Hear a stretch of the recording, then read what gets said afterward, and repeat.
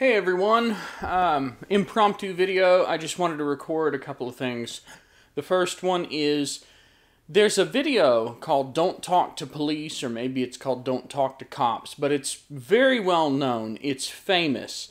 If you search for it, you will find it. It's a law professor and a police investigator.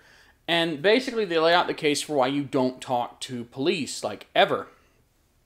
And the basic idea boils down to the fact that nothing you say can be used to exonerate you. Nothing you say can ever, in court, be used to do anything to benefit you.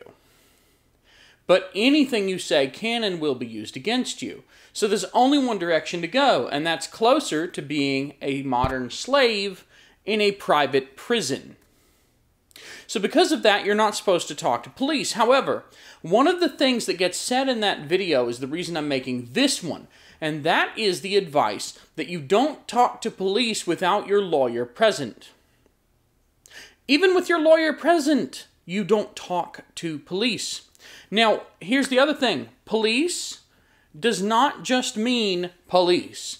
It means any agent of the government, because once someone is a government agent, like, say, a person doing another job for the government that comes by your house and talks to you, once someone is a government agent, they have an elevated status with the government, and if they make a complaint, like if they see, say, a child that's dirty, and they assume that that child is sleeping in a filthy, nasty room, as a result, rather than having just come in from the muddy backyard, that complaint gets a lot of weight. That complaint, because they are a government agent, carries more weight than a standard person.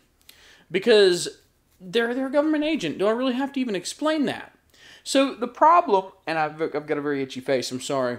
The problem that I have is that there is nothing that benefits you by talking to the authorities ever.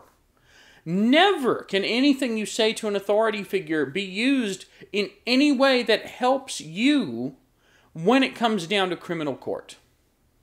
Now, yes, there are some situations where maybe it might help you. And, you know, people have talked to police that pulled them over and had the police give them a break. You can't rely on that, because you know what happens if the police pull you over and say, "Oh, I was going 9 over, wasn't I?" Yeah, you just admitted to committing a crime. Idiot. So, don't do that. But the problem is, if, say, they're investigating a murder and they come by and they talk to you, and you say anything, even if your lawyer's there, it can only be used against you. End of story. It can never be used for you. Period.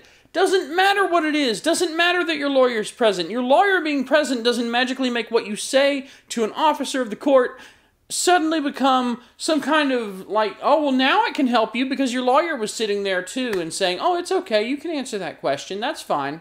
And then you answer the question and the lawyer's like, oh, crap, he just admitted to committing a crime. No. Stupid, stupid, stupid, stupid, stupid.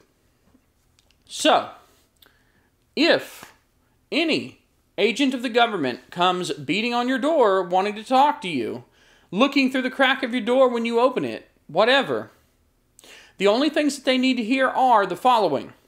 I invoke my Fifth Amendment right to remain silent. I do not consent to any searches. I do not answer questions. Get off my property. That's it. This is my beef with don't talk to police, and that's the end of it. I hope that this has been enlightening.